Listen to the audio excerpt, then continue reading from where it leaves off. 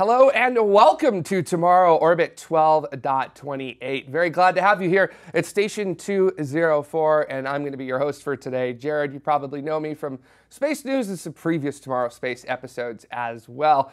But I'm going to be doing an interview today with Andy Klesh from the Jet Propulsion Laboratory out here in the LA area in Pasadena, California. One of my favorite NASA laboratories. Sorry to all the other ones with it. But we've got this very interesting thing in front of us that we will get to in just a second, because some of you may be looking at this and wondering, why do we have a spacecraft here? Well, we are in space, so it would make sense for us to have this. We may throw this out the airlock in a little bit. We'll see what happens. I guess we should really just start with this, because this is sitting here, and I'm sure everybody's everybody who's watching live is maybe wondering what this is. So, Andy, what is this that we have in front of us here today? So, this is a model of Mars Cube 1, or MARCO, which we sent out to Mars last year with InSight.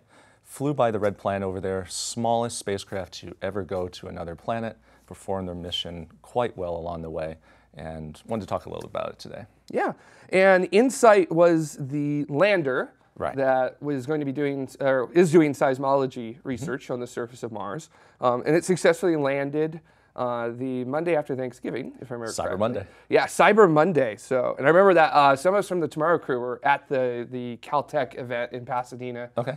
There for that. That was a lot of fun, and Marco had a pretty special part in that. So what did Marco specifically do with that? Well, InSight that day, the reason why it was such a critical day was it was going through entry, descent, and landing, having to go from the 14,000 odd miles an hour approaching Mars down to zero in what we call the 7 minutes of terror.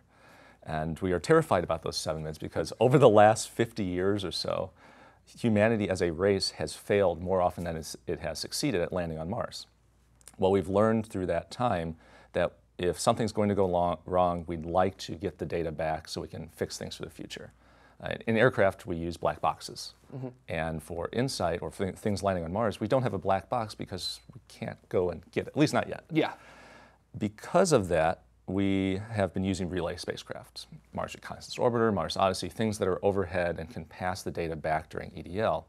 It turned out, though, for InSight, the satellites were not going to be in the right places at the right time.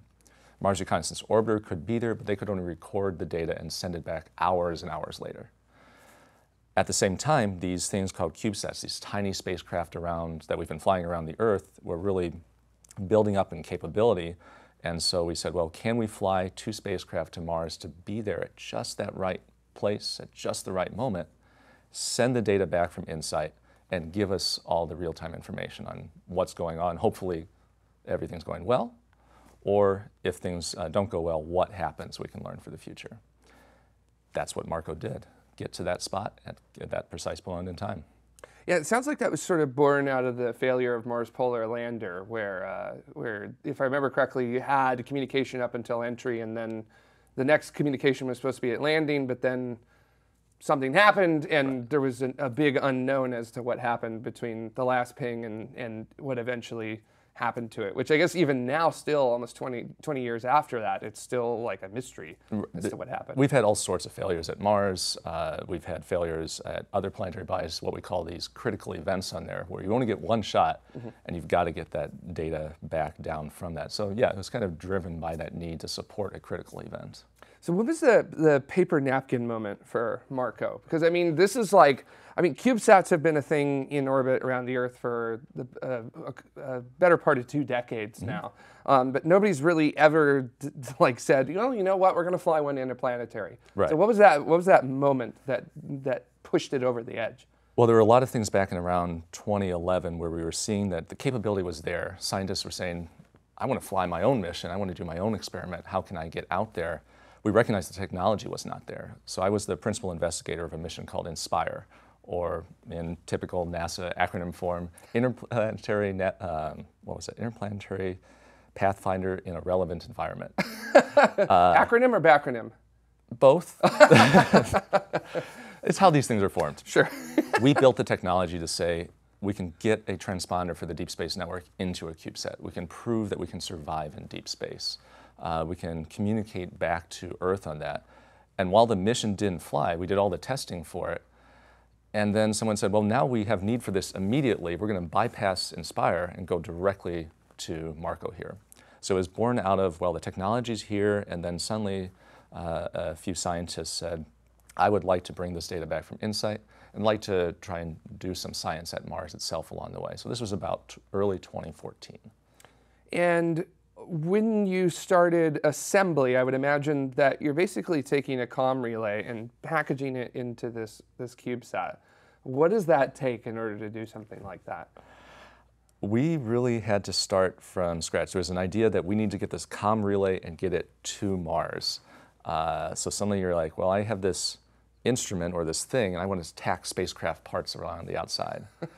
So how do you get it there? What does the trajectory look like along the way? If you have the trajectory, all right, how long is it going to take me? How do I get data back, and how do I control it there? And you just start adding these subsystems. As the subsystems get put together, suddenly you figure out that they all conflict with each other. It's too big, or it doesn't fit, or suddenly we have to be in a box, and, well, we can't fly as a box all the way there. And that process is a lot of fun. It's a lot of what we call concurrent engineering with different specialties working together to solve the problem on there. Sometimes the best way to do it is just lock everybody in a room for a little while until they come up with some design. And that was a lot of the way that Marco really came together too. And with all of these designs coming together, what were some of like the really big hurdles that you had to do? Because I would imagine there was a lot of miniaturization that had to happen in order to make this work. Yeah, miniaturization was the key hurdle to this, and with that comes power and thermal problems, because suddenly you're heating everything up in a much smaller package on there. But for us, really, it was volume and fitting into this rectangular prism. So we have to launch in something that's the size of a cereal box, and I have tested it. It'll fit in a Sam's Club cereal box. Okay, there you go. We know it. We know that works, but everything has to be compressed down to do that. The radio in the center is the heart of our spacecraft here. We call it Iris, that was developed there. Daughter of Electra, which is the normal. Oh, yeah, that's the ones that are used on the big high gains. Right. There. Yeah. But we had this radio in the bottom. Somehow we needed to be able to put a structure around it. Then we needed an antenna that could talk back to Earth, this really big high gain array here. That had to fold down. And then this UHF antenna on the bottom had to fold up. So we were really constrained in how tall anything could be. And we were debating long, loud debates on fractions of millimeters and how tall that would be. So that was one of the more interesting challenges we had to face. How do we deal with a stack? Yeah, and I mean, literally, like, your tolerances are, like, incredibly small in order to make this work. That's right. Wow. And yet you still want to have margins and reserves just in case something goes wrong and your thermal blanket is slightly taller or something like that. Yeah, definitely. To go to our chat room real quick, we have a question from our tomorrow chat room from VTO80, which is asking, how does the antenna work? And a lot of people had questions about the antenna specifically. And there was something interesting that you told me before we started, which is that this isn't the only antenna on it as well. Right. So Marco has a couple of different antennas on here, all based on the mission that we're trying to do. At the beginning of flight itself, we use what's called the low gain antenna. And the low gain is actually tucked in the back. It's a little difficult to see back here. It has pretty hemispherical view, so you can talk to it from many different angles, but it's not as sensitive. So you have to talk pretty close. You have to be close to Earth. We also have a medium gain antenna that's on this other side. It's kind of in the center here. We have both receive and transmit capability from that. For reasons that will be more of in a second, it actually talks up at an angle here, much narrower cone. We can talk further away, but still have pretty broad coverage. And then we have the X-band high gain antenna. Transmit only, allows us to talk from Mars back to Earth at relatively high rates, at least for these guys. And it's called a reflect array because we're actually transmitting out of this panel over here. Okay. It bounces off, and this acts somewhat like a parabolic dish, even though it's flat. That brings the beam much narrower so we can get that data, concentrate that power signal as we send it back to Earth. Since this can only transmit, and if we're pointing to Earth with this, we need to be able to receive commands, and that's why the medium gain is tilted up. Okay. All of this is useful for talking to Marco, but we really care about InSight. And InSight during entry, descent, and landing has a UHF transmitter, a couple different antennas, and that talks to this loop down at the bottom here. And the whole spacecraft is actually designed so that at the moment of EDL, we are pointing towards Earth, we've got a broad beam down towards InSight, and we pretty much ignore the solar panels entirely at that point. So the batteries can kind of handle it on their own. That's right. Yeah, so that's incredibly complicated. So you have to, I would imagine you have to stabilize Marco in order to do that. How do you stabilize it? Well, on board we have reaction wheels. So we actually have these wheels that spin up and spin down so that we can change our orientation. And that's the primary way that we stay stable all the way out there, or we change our direction. But we also have these thrusters.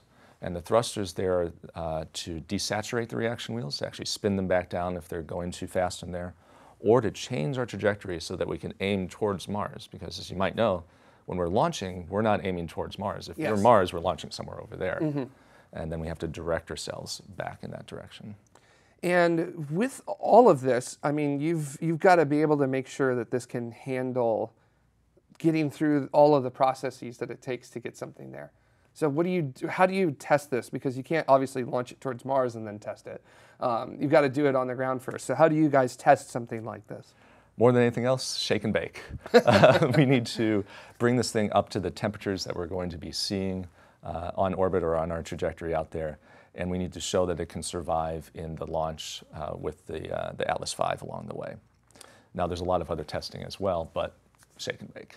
Yeah, and when you were finally getting this ready to go, what do you guys have to do? Do you have to go under the same sort of like clean room guidelines as, say, InSight would have had to have, or is it kind of different because you're just doing a flyby? Well, in this instance, a flyby simply because of what you're doing at Mars. Right. We did not have to adhere to the same cleanliness that InSight did because at the end of the day, our launch spot was next to the rocket nozzle and we were exposed to the atmosphere.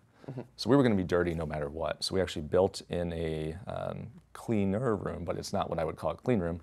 And to test the solar panels, we wheeled it outside and actually had it sitting in this noonday sun prior to launch. That's excellent. Oh gosh, that's so great. I just imagine you guys were like wheeling one of these out on a cart up at JPL. That's exactly and being what like, it was. oh, yeah, it's working. So looks good, everybody. So, it looks like we have a lot of questions that are asking like how specifically the antenna works, like Benaventura Los Grandes on YouTube, specifically saying, please ask how that antenna on the satellite works. And I'm kind of interested in it too, because you said it kind of is parabolic, even though it's a flat surface. That's right. So can you, how? So It is, and it does act parabolically, even though it's flat on here. So it all folds up, and you see there's a bunch of squares. You can actually see the same thing on the other side. It's symmetric on here for the viewers that can't see this, because we're actually trying to balance thermal across of it. Okay. Now, all these squares are acting as tiny little antennas, and they're all different sized on here. You can actually kind of tell there's a pattern that looks like a parabolic dish of sorts. Yeah. And what's happening is we're getting a wave that's coming out from our transmitter. We're actually changing the phase. Part of the signal hits each one of those squares. It changes the phase and then makes it more coherent to narrow it down on there. And so we're reflecting it back with a slight change of phase, and that all adds up with some really complicated math to get us back a very coherent signal back to Earth. Very, very cool. Now, folks are asking, you know, what did Marco do? And just to kind of specify, it wasn't just Marco. There were two Marcos. Two Marcos. There was Marco A and Marco B. Yes. And did you guys give them a name to kind of differentiate them? We did. They're actually known as Eva for Marco A and Wally for Marco B. And that was a nickname the team gave it because of our propulsion system. We use a fire extinguishant as our propellant. And so Disney movie, Wally, the rest is history on there. So unofficially, they are known as Eva and Wally. Oh, that is fantastic. I love it. So this went out to Vandenberg, I would imagine. And was it ready for the initial launch window in 2016? We were ready with one of the spacecraft. When we received word that we were delayed, we were in the midst of putting the other one together. We were still on track to deliver at the end of January, and they delayed, I think it was December 23rd. All right. So when you took these out to Vandenberg, you had to attach them to the rocket, right? Right. And you guys flew on a Atlas V, and that flew out of Vandenberg here in California, which you can actually kind of see it right here. Vandenberg being what its name that it lives up to, Vanden Fog, of course, up there. And when was launch? Launch was May 5th of 2018, early in the morning, about 4:05 a.m. No one saw it from Vandenberg. We needed to be back at JPL, so we saw it from actually one of the rooftops at JPL. Oh, okay. Saw the launch and then rushed over to Mission Control because only 90 minutes after launch, we had to deploy out and start our own journey to Mars on there. Yeah, and yeah, actually, I was going to go up to watch it, but then I saw the weather forecast was like, oh, it's only going to be like quarter-mile visibility, so I was like, forget it. So then I got up and I watched it launch from my front yard, which I didn't realize just how fast a rocket moves, because I've seen him plenty of times from Vandenberg, but never like from far away with it. So, and it was pretty spectacular. So you launch, that 90 minutes happens. You're in mission control. Are you in the mission control with the InSight folks, or are you in your own separate mission control? So we had our own separate mission control. The Marco team only had about 10 or so people that were running the mission, so a pretty small room could hold all of us on there. But we had not only the Deep Space Network, but students from Moorhead State University actually listening with their dish as well. And 90 minutes after launch, InSight separates, begins its journey. We pop off to either side. Now, we've been off for 2 months at this point. Once we packaged, we're in the box, they wouldn't let us talk to the spacecraft. So it was really nail-biting to see, would we get the signal in on time? Marco not only had to talk to us, but had to open the solar arrays before we could actually get a good signal back, had to do all the stabilize itself. And then just after the deployment here from the bottom, and the rocket is right there, the nozzle, we got our first signals back. And it was really just a beep saying, I'm alive, I'm alive. Very cool. Now, with these being deployed, like, what's the first set of things you're doing after the I'm alive beep? Like, what are we doing in mission control at that time? So, and actually, we were only receiving data. So we're checking on how the spacecraft is doing, but we can't yet command the spacecraft itself. Each one was programmed to have 2 what we call beeps, basically telemetry dumps, to tell us how they were doing on there. The spacecraft is stabilizing. It's autonomously trying to find the sun and just start charging batteries if needed on there.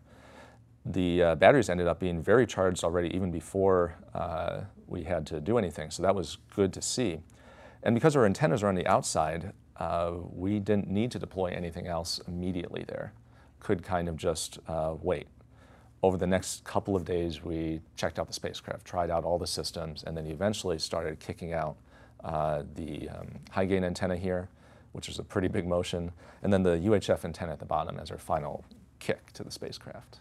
And how do you determine whether the antennas have deployed or not? Because that's one thing I've wondered about, which is that most of the time they're like, yes, this is deployed, and then yes, this is deployed. And there's like nothing there to really indicate, at least to us who may be watching, who are not in mission control, that something's actually happened. So how do you folks figure that out? So there's a couple different things. The quickest one we can see is that the spacecraft will change how it's moving. So when you pop open an antenna, you're changing your moment of inertia on here, and you can see that change in the telemetry. We got a little bit more clever, and you might be able to see this on here. There's a hole at the top here, and then there's what looks like a little electronic component right there. Those are both photodiodes, the same thing that you would have in your TV remote. One is covered by the antenna when it's stowed, and one is not. We just look at the difference. Do we now see that there is one open or not on there? And we have those scattered across the spacecraft. Now, opening is one thing, but you want to make sure it's opened all the way. And we have a model of this and can actually look at when a shadow from the sun from this component would cross that and can verify that those are happening. And then finally, we have a camera up here, a wide field of view camera that can actually take a picture of part of the high gain array and the feed over here, so that we can verify that that's open. Yeah, and it did take took many pictures. Took many throughout pictures the mission. along the way. And it actually took sort of like a pale blue dot kind of picture on its way when it was outbound, right? That's right. Yeah. So when we were just a couple of days away from Earth, I mean, these CubeSats have never gone beyond about 800 kilometers up. And when we hit 1,000,000 kilometers away from Earth, we turned back and were actually able to take a photo of Earth and Moon. First time something this small has ever been able to do that. Wow, that's fantastic. And how did that image look? A little blurry. Actually, for us, it was spectacular because not only did we get the Earth and the Moon, you can see the Earth here and the Moon down below, but our team actually aligned the feeds to have a shadow on the high gain array. And with that shadow, we could tell that everything was at the right angle. And the way they did that was they took a cell phone and a light and the model of the spacecraft and just aligned it until it kind of worked out on there. I'm really liking how your team operates. Like, yeah, we're just going to wheel it outside. Just turn the light on the cell phone. It's kind of good. You guys are kind of just like throwing anything you got at it up there. We have to make it work, and so from that you get very creative along the way. Yeah, and this was definitely an interesting project. Who were some of the people that worked on this project? Well, there were all sorts at JPL. We had folks that had been there for many years and worked a lot of different Mars programs like Joel Krajewski or Tomas Martin-Mir. Those that had worked on many larger spacecraft, John S. Miller, Thomas Werney, and then folks that were brand new to JPL, even some that hadn't been there for the entirety of Marco's build period that were coming in, Dr. Ann Marinin, Cody Colley on there. So it was really a merging of a few different worlds. Students that knew something with CubeSats, Cal Poly San Luis Obispo, Morehead State, Michigan, and professionals who had been doing this for many years and landed many things on Mars. And Smokey Dirg in our chat room has a really good question that I'm going to put in here, which is, did the development of Marco teach JPL how they can change any instruments or equipment that will go on other spacecraft? Absolutely. This was a technology demonstration, not only as a spacecraft, but as a form of processes at JPL to explore what could be done with these small spacecraft here. What processes could we ease up on, or how could we use commercial parts in a radiation-rich environment there? And we are still taking lessons from that and folding them into other missions and some of the technologies into much larger missions as well. And from this point, taking the photo of Earth and on your way, you're in cruise. We are in cruise at this point. Now, this was just a couple of days in, so everything's going well right now, or at least reasonably well. And what are you doing during cruise? Like, are you checking on things? Are you making sure stuff's working? Is there surprises that you guys had from your two spacecraft? So we're 4 days into the mission. Both spacecraft have checked out fairly well. Nothing is surprising us yet on here, and we have to travel 6.5 months and 300 million miles to get to Mars. The interesting thing is we actually have to account for the planets are all moving on us. We're aiming for a target that's not there yet. But right now we're aiming to the wrong place. We talked about the trajectories earlier. We need to slowly move ourselves to Mars, and we do that with trajectory correction maneuvers, these burns along the way. Each spacecraft has up to 5 burns planned. We might change things there, and the way we strategized is we're going to let InSight do whatever it needs to do, and once we know exactly where they are, we're going to go somewhere where they're not right there. We don't want to run into them along the way. Yeah. We're tens of thousands of kilometers away, but still, there's always that slight chance. So for the next couple months, it's supposed to be a little bit calmer, prep for entry, descent, and landing, do some tests. And roughly 11 days into the mission, Wally lived up to his namesake and suddenly went way out of control. Started spinning like mad, losing contact with the Deep Space Network, and we quickly determined that we had a propulsive leak on board. Gas was leaking out of our propulsive system and just causing us to spin. Oof. If you've seen Apollo 13, yes. It was a lot like that moment on there. We kicked the managers out of mission control as they were slowly encroaching closer and closer and just had to deal with the problem. Yeah. It took us about 72 hours to figure out exactly what was going on, how to relearning how to fly the spacecraft and get things under control. And when this first started, we were losing contact every 5 minutes. So couldn't even get commands into it to really get data back. What happened was with the propulsive system, some kind of leak occurred. We knew there was one internal, there's a couple chambers in there. We developed one on the outside there, and if we just let it sit, it's liquid inside the spacecraft, it expands into a gas. Too much liquid would go in there and it'd basically give a kick and cause the spacecraft to suddenly turn rapidly. We changed our behavior to do a commanded kick every 15 minutes. And this followed through now for the rest of the mission, that we had to account for this. It slowed down the kick, it allowed us to stabilize, and we also got a little bit smart and had that kick move us out towards Mars a little bit each time. So we directed a little to get us out there. And while Wally continued to fly around the solar system, he went the wrong direction towards Mars to begin with, and then we got him there. He actually arrived at Mars closer to his target than even Eva did. Wow. Which was a sleek, clean, beautiful trajectory all the way out there. That's fantastic. So you literally turned that problem and made it an advantage for it there. At least to some level on there. Many times throughout, Wally lived up to his namesake.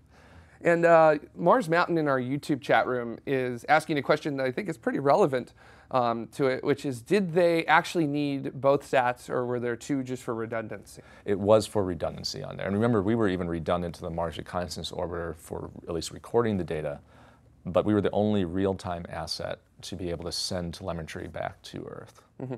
And to kind of go back a little bit, Trey Harmon on YouTube is asking, can you describe the propulsion system? And you said it had an influence on how you ended up giving the nicknames to the spacecraft. Yeah, the propulsion system sits about a third to a half of the spacecraft itself really up here, and it has 8 different thrusters. 4 of the thrusters are for our attitude control. They're canted, they allow us to change how the wheels are reacting. The other 4 are for trajectories. We can use them to push our spacecraft along and get ourselves towards Mars on there. It uses a cold gas, something called R236FA, which is a refrigerant. It's also what is used in halon replacement fire extinguishers. And the first time we played with that, we filled a tank, not particularly Marco's on here, by spraying a fire extinguisher into a bucket and pouring that into the spacecraft itself. I just love it. Like all the I don't want to necessarily say low-tech test methods, but it literally just seems, I don't mean this as like just as an insult or anything, but it literally sounds like seat of your pants kind of going with this. Like that real kind of like 1960s early space flight kind of way of doing things. Well, it was a merging of different methodologies on here. We thought of a lot of times as MacGyvering things. We have a limited amount of resources and funding. How do we make this test work, or what do we need to build on here? And if we need it tomorrow, then we're going to figure out how to get it there for tomorrow. Now we have this really cool image right here, yeah, which seems pretty relevant for what happens towards the end of cruise. That's right. And that is? That's Mars. And in fact, this is an image about 24 hours out from entry, descent, and landing on here. October 2nd was the first time that we actually saw Mars and could capture it, and it was just a tiny little red dot, pale red dot. 24 hours out, we got this picture. We're getting ready for entry, descent, and landing. And soon after this, actually Sunday morning, and EDL again was on Monday, Wally disappeared on us. We actually lost the signal from Wally. So we had all sorts of fun that last 24 hours that not a lot of people have heard about yet. Well, Wally was just like a problem. Well, Wally, kid, huh? Yeah, Wally was our interesting little spacecraft, but did quite well in there. Came back 6:05 a.m. the next morning, which was beautiful to see, right on time. But 45 minutes later, Eva disappeared, and now we're 4 hours away from EDL. The cameras are there. Everybody's getting ready to see this data in real time. So it's really the Marco show at that point, and know what's coming to play. So what happens? Because I mean, like, you've got to get that ready to go. How do you do it? So 11:14 in the morning, both spacecraft show up on time. We've already loaded all the sequences. We're just tweaking things at this point. And what had happened was there's a star tracker, basically a small telescope on here that helps us align and figure out how to orient ourselves. It was blinded by Mars. We were so close to Mars that Mars shine blinded the star tracker. As soon as we were even closer and the star tracker was kind of pointing down to the side, no longer with Mars in field of view, they're like, oh, I know where I am. Or oriented themselves, came online, and then about a half hour later, InSight hit the atmosphere of Mars. And at that point, as InSight was going through entry, descent, and landing, deploying a parachute, slowing itself down, going onto rocket thrusters and landing on the surface, we were getting the signal back over UHF and then sending it back over X-band to Earth itself. And what was the signal rate? Because a lot of our questions in the chat room are basically like, how fast were we getting the data back at? InSight was transmitting at 8 kilobit per second, so about 8,000 bits per second on there. We had to add a couple of frames, a little bit of information about Marco. It was still 8 kilobits per second out, so while there is a slight lag along the way, there were pre-programmed times when InSight was not transmitting data, so we basically caught up, and we were, by the time it hit the surface, only a couple seconds behind. And what was the time delay from Mars to Earth on that day? That was 8 minutes and 7 seconds. Okay, so basically you were, once EDL started, InSight had, or once you got the signals coming back that EDL had started, InSight was already essentially on the surface, either intact or in a crater for a whole minute by that point. That's right. And did your team have to do anything while the transmissions were coming back? Well, while the transmissions were coming back, we were evaluating what the signal quality essentially was. We had 2 spacecraft coming in everybody else on the InSight side was relying on our data coming down. So we had to tell them, use Marco A or use Marco B along the way. We wanted to make sure we knew what the health of our spacecraft were. If a signal drops out, is it InSight? Is it Marco? What is going on there? And we were sending a few commands there based on what we were receiving to say, we've got all the data, or we need to retransmit this actually after entry, descent, and landing. You could almost say that the only ones actually flying spacecraft in the room right then was the Marco team. Everybody else was just watching the data. And how did Marco work? Marco worked brilliantly. So Wally, our problem child, got 97% of all data back from InSight. EVA was 94%. And the Mars Reconnaissance Orbiter, this big, venerable, sophisticated spacecraft, they only got 76% of the data back during that. So we did very well during that period. So you beat something much more sophisticated and much more, should I say, heritage built, as opposed to something like Marco. And really, I think it comes down to, we were able to take each of these spacecraft and optimize the trajectory to go by Mars, really find the ideal places for it to be, where MRO is constrained to an orbit. Yeah, it's almost a little unfair to kind of compare them together, because they're two different beasts doing two completely different things. So. But it really shows if you can build something that is specialized for a task at low cost in here, it opens up new opportunities. And what happened after that EDL that morning? What'd you guys do with them? Well, that morning for us was not only about the descent of InSight itself, but we passed by Phobos on the way in, we passed by Deimos on the way out. So we had another 3 hours of operations that were going on in the background, and we were able to take some great photos of Mars on the way in. And this is what we call our farewell to Mars on here. InSight landed just in this upper corner. And when you look closely, you can actually see various volcanoes of Mars and features there.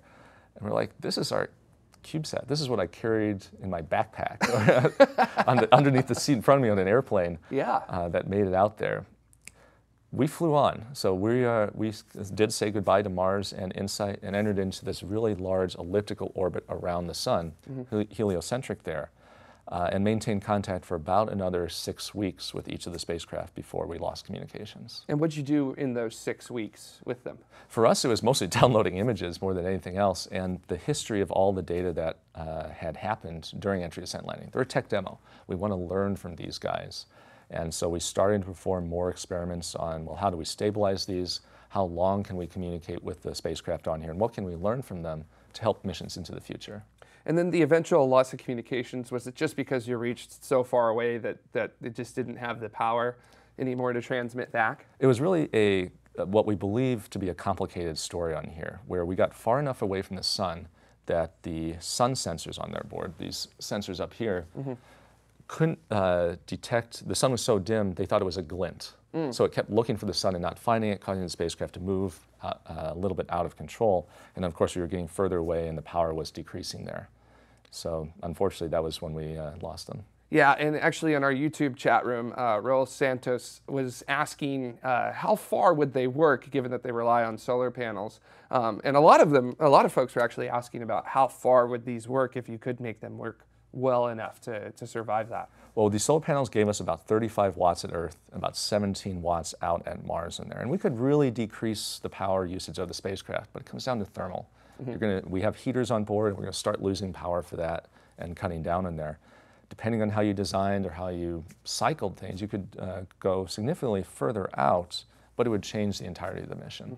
So how do you folks at JPL sort of look at the mission internally? Do you look at it as like, this was a complete success, this was a home run, this was like absolutely amazing for what we were expecting it to be?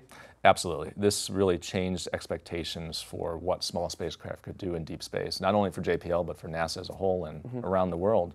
We had messages from the European Space Agency and the Japanese Space Agency that specifically say that they're now funding small spacecraft into the solar system because of the success of Marco. So Marco was sort of like the gateway that opened up CubeSats in order to start becoming interplanetary vehicles. It certainly opened up the possibilities for those and for people to look at these missions slightly differently. There are many lessons we're taking forward, there are many pieces of technology that we're taking forward, and now on the SLS mission, the first one, there will be 13 CubeSats from around the world that are launching to the moon, to asteroids, and into deep space. And you know, there was tons of questions in our chat room. I mean, there's literally like 20 or 30 of you all together that basically asked, are are there any sort of Marco-like missions on the books in the future right now? So those ones for SLS, like what are we looking at with those? And is there anything beyond that first flight of SLS? Well, we're definitely looking for it as much as possible. One of the ones beyond SLS is Lunar Trailblazer that was just selected to at least advance towards the preliminary design review that's headed out to the moon. SLS itself has, I think, 4 or 5 missions that will go into lunar orbit there. It also carries NeoScout, which will use a solar sail and head out to an asteroid. It has BioSentinel from NASA Ames that will be looking to inform ourselves on how we can help protect astronauts. They have various bacteria and such that they're looking at radiation effects on there. And from this point, not only are we doing tech demos and science experiments, but we're trying to do full science missions with these types of craft. I'd love to fly these through plumes of Enceladus or down to the surface of comets on there where it's dirty, dull, or dangerous that we can't send something bigger. We always say that for drones, and it applies equally here. Yeah. So do you, I mean, you kind of hinted at maybe doing entire missions with them, but do they work a little bit better as more like a complement to a really big mission? Or are they going to reach the point where like we could literally just do a CubeSat mission out to, say, Enceladus? It really kind of depends on what you're looking at. We see them as a way to give us new vantage points, whether that vantage point is providing a critical data support, such as for InSight on there, or if you flew many of them, being able to map out the solar winds. You can't do that with a single large spacecraft. You have to distribute yourself, or really into these areas that we aren't willing to send a larger spacecraft because it is too expensive, too risky to get there. So I think it's going to be complementary and independent depending on what you're trying to do. So we have a question from Sharuz Giuliani on YouTube, which is asking, why not use lasers for communication and alignment with the Earth instead of the sun? And I think that's probably mostly just because you want to make sure the thing works first before we start getting up into the up and coming future of like optical communications. And it really is up and coming on here. There are many different NASA experiments towards that, and we did want to go with as much proven technology as we could as we were trying out many new experimental things, and that's why we went with radio. So what was sort of like the overall thing that Marco ended up teaching JPL? I think the biggest thing that Marco taught JPL is if you use a small team on a very focused goal along the way here, you can accomplish a big mission with taking appropriate risk. And there will always be a debate on what risk is appropriate and what you're trying to get back there, but it certainly showed that something is possible. And what was your favorite thing about Marco? So one of my favorite things on Marco was actually the team itself. It was a small team. We worked together really from cradle to grave with respect to the spacecraft there, and that was the most fun. But the most interesting technical piece is something that we haven't touched on yet. When we lost our propulsive system due to the leak or didn't trust it as much, we needed to still desaturate those reaction wheels. And so we found we could use the solar panels and the high gain array and use photons from the sun to desaturate those wheels. So instead of 1 or 2 burns a day, we ended up with 1 or 2 burns to desaturate over the course of the mission on there. So we sailed to Mars, basically. So you really cut down on the fuel usage for it, and that's like a huge thing for any spacecraft to cut that down, because then you extend the lifetime and you allow more operations and other things like that. That's right. Wow, that is just fantastic that you guys were using sailing on the way to Mars. That's a silent sea as they go with it. Now, there was a really cool question on here that was, I can't see where it was at anymore, unfortunately, but they were asking, yes, it's CFIT there, actually. I'm sorry. CFIT in our chat room is asking, considering the success of Marco A and B, will companion spacecraft become the standard operating procedure for missions similar to this one? So, like, was there any consideration for Mars 2020 to have like a little Marco flying with it? At this point, Mars 2020 is not taking anything like Marco along the way there, but there has been somewhat of a consideration at NASA that as we have missions that are going into deep space, secondary missions should be considered there. And there's now a broad call called Simplex with NASA to provide those opportunities and to get science missions involved. And there was also another really good question in there too. I can't see where it's at, unfortunately, in here, but it was about asking if we could actually potentially use these kinds of CubeSats as landers, maybe. So we've been saying everything here as a CubeSat, which is really just a standard form factor. I like to think of them just as small spacecraft in general, and whether it is this form factor or something that would be better as a lander there, there's a fun concept at JPL that's been out there called Mars Drop, where they would actually go and try and land something very small on Mars, but it still kind of makes use of the secondary launch capability. So what's Mars Drop do? Mars Drop on there, they were looking at what science instruments might be carried on board. I don't think they have anything particular yet, but there's a number of papers and presentations they've put out there about it. So it literally sounds like you just basically take like a small sat and you just let it enter the atmosphere and then land somewhere, or yeah, with appropriate heat shields and other things on there. So it doesn't really look like a CubeSat rectangular form factor anymore, but it's the same idea, where you're trying to do a focused mission, keep it low cost, and potentially you're taking more risk with it. Yeah, and how much did the whole MARCO program from start to wrap up cost total? So MARCO in total, which included all development, launch, and operations, was $18.5 million, which for spacecraft is very, very cheap. Yes, quite cheap, especially in interplanetary spacecraft. That's right. Doing that as well. I believe InSight was something like 800 million, somewhere around there, in order to make that work. So, wow, that's just like, that's chump change with it going on there. So it certainly provides more opportunities and more independent observations that we might be able to make as we pursue science and technology objectives. And CFIT in our chat room also has another really great question, which is, what is the next miniaturized instrument on the horizon that could be included on a future CubeSat, and what could that teach us? Well, there's all sorts of instruments that we're now miniaturizing, not only to be on CubeSats, but we were like, wait, if we can make this smaller and make it fit in a CubeSat, that means we can carry more things on our larger spacecraft as well. There's everything from mass spectrometers to radars. In fact, the Hurricane Dorian was viewed by one of our CubeSats up around the Earth, down into the storm itself at various levels. So now we're taking those technologies and moving them out into the solar system as well. Oh, yeah, and you know, getting weight down on spacecraft is pretty essential, as I'm sure you guys up at JPL know. So, yeah, just that's so cool that there was a CubeSat mission looking at Dorian. I did not know that. Yeah, Tempest D. There were two of them that launched together. One called RainCube and one called Tempest D, both from JPL as well.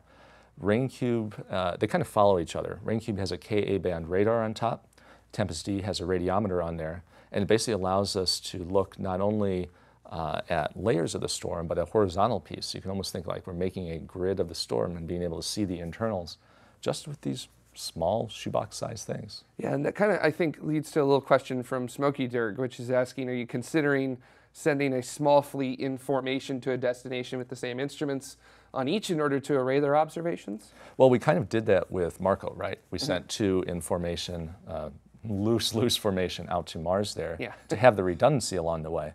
But we're certainly looking at that in other places. And for heliophysics, there is a number of missions that we're looking at to make a constellation. So you get many multi-point observations, but together you get a whole new view of what the sun might be doing. Yeah, and one mission that pops into mind with me is MMS, the magnetospheric multi-scale mission, where you had multiple spacecraft flying in formation to measure the Earth's magnetic field. And, and because they were in 3 dimensions, you could get this really nice set of data with it. But it sounds like maybe we could like scattershot 20 or 30 of these sort of like MARCO spacecraft and get the same data over a much larger area with much better resolution, and really nail down a lot of the science that we're still kind of, I don't want to say we don't know much about, but we could use a little more information on. Absolutely.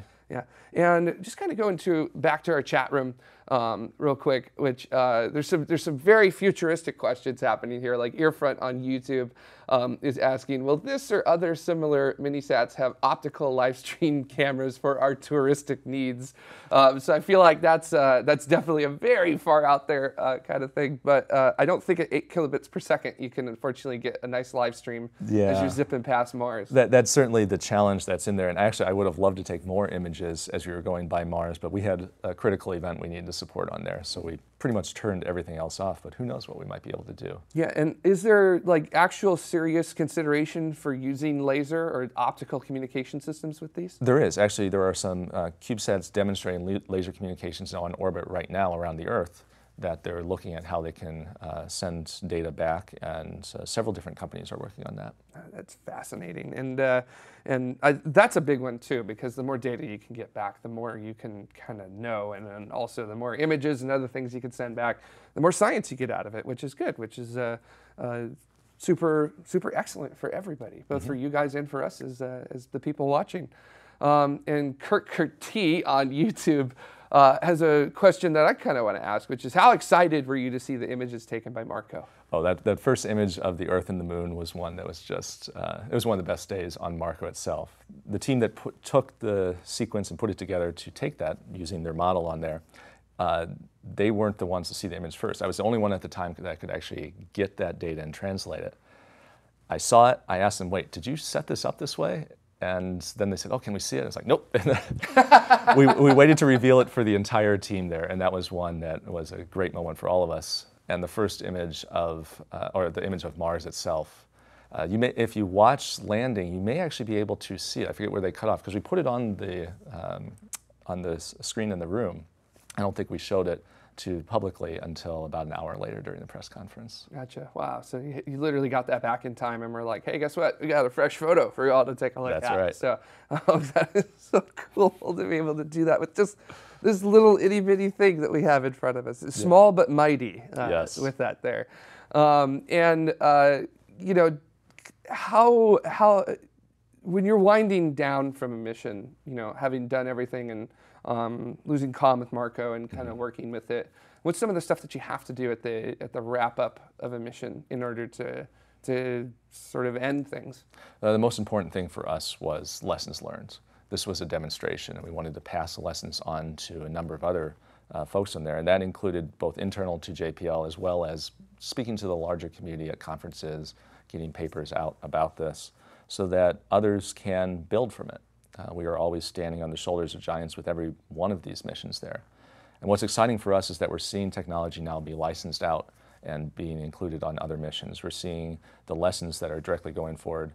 And even from the team members, the ones that have worked on Marco now working on other missions or larger missions, that some of the lessons are being incorporated. Mm-hmm. And you know, this seems very exciting because the possibilities are, like, what can you think of, basically? And you could maybe do it with one of these. And you know, this week with Rocket Lab and Momentous, or excuse me, Relativity and Momentous, talking about teaming up in order to start sending very small sats, even things like CubeSats, up to very high orbits like medium Earth orbit or geosynchronous orbit, and maybe like with a Marco spacecraft, maybe even beyond. It just seems like the mission potential is almost endless for these vehicles. It really is, but we have to keep in mind that there is significant risk that comes with these things, and that we are choosing them to do something very focused and well. There are places for both our large spacecraft with all the different contextual instruments, as well as the small ones doing a very focused mission there. And I'm hoping we're going to be able to take advantage of both of those things as we go out and explore. But I really like the fact that I can essentially say that this spacecraft, my spacecraft, went out and was able to support us as we continue to explore the solar system. And I want to see where everyone else wants to go as well. And what do you feel like is sort of that big hurdle that everyone still has to overcome in order to make these the standard for flying out there? Well, I think, like I said, it'll be one of many different things that we fly, but propulsion continues to be a major challenge for us. Obviously, we had issues on Marco that we worked through on here, but it showed it was possible. Now, as we look at electric propulsion, as we look at other things, more destinations open themselves up to us, and we'll come up with new ideas. And what's the most exciting thing about these kinds of missions for you? Is it what they can enable? Is it making the technology smaller? Is it what we end up getting out of those missions? Is it kind of like a combination of all three? Oh, it's definitely a combination on there. I'm excited about what the future may bring, and the fact that we can have college students build a spacecraft, launch it, and get important data back.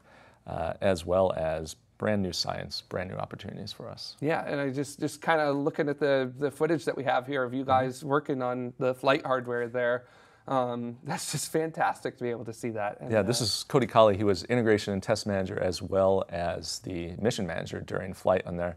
And you can tell the spacecraft here, this is Wally, is very, very close to what you have in front of you here. Yeah, it's fascinating.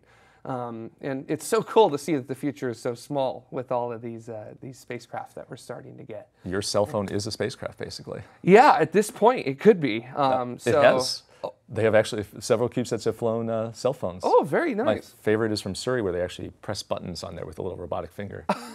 Oh, that is just fantastic. No robotic fingers involved in Marco, though, right? No, no. Gotcha. All right. So, Andy, thank you so much for coming out here to talk about Marco. This is just so exciting, and I'm very excited that we actually got a little bit of flight hardware out here to kind of show off as well, and definitely help us out with that. So, you know, just fantastic. I'm so excited for the future now, and I'm really excited to see what not just JPL is going to be doing, but what everybody's going to be doing with small satellites, especially CubeSat-sized satellites. So hopefully we start to see some more interplanetary small sats. That'd be great. Sure would be nice. So in order to do these shows, we do have to get a little help from, you know, folks that watch us here. And we get quite a bit of help from all of you who do watch us. And if you would like to help us out and become the patrons of Tomorrow to help crowdfund the shows, you can actually head on over to patreon.com/TMRO or youtube.com/TMRO/join. And we really like the YouTube option now because it does what Patreon used to allow us to do, which is you can do as little as $1 per month to help support the show. So if you get something out of the show, you are more than welcome to give something back to the show as well. And in addition to that, if you want to help us out, but there's other ways you would like to do so, you can head on over to community.tmro.tv to do that. And of course, always you can hit subscribe, you hit the bell so that way you get the little notification when we're going live, because we're starting to really get into these little sort of live on-the-spot shows that we call letting off steam, or LOS. And we highly recommend, because you don't really want to miss those, and there's a lot of those that are coming up pretty soon. So share the word, let everybody know, and let's get everybody excited about space. So that is it for Orbit 12.28. Thank you so much for tuning in, and until the next one, keep exploring.